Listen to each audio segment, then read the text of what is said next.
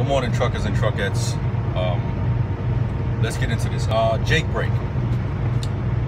When you should not use your Jake brake. Now, a lot of drivers already know not to use it in the rain because you could trailer swing.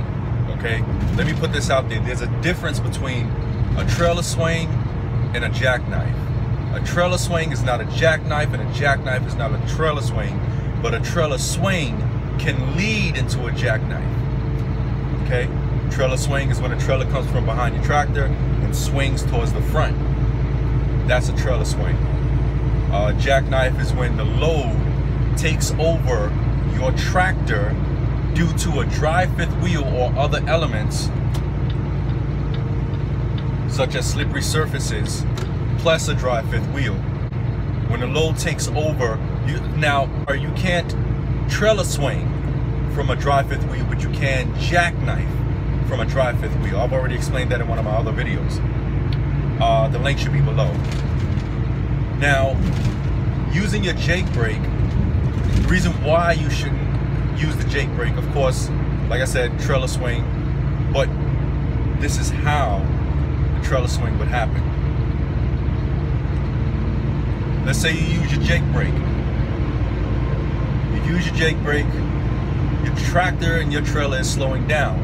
All of the wheels are slowing down. Here's the problem with that. Whether dry or wet surfaces, it's far more dangerous on wet surfaces, slippery surfaces, what have you. When your tractor is slowing down due to the Jake brake, there's a G-force that spins around your tires, okay? At the same exact speed that you're throttled at. Now, when you use your Jake brake, there are 3 axles where the G-force continues to rotate. Your drive axles, the G-force is slowing down because the engine is slowing down the axles of your drives. But the only thing that's slowing down your steers and your tandems is the slowing down of the drives. The problem with the tandems and your steers, but the danger is mostly with your trailer. The G-force is continuing to spin. Let's say you're traveling at 65 miles an hour, you put your Jake brake on, you're slowing down to 55 miles an hour, all your wheels are slowing down to 55 miles an hour, but your trailer tandem wheels, the G-force is still spinning at 65 miles an hour while the wheel is slowing down.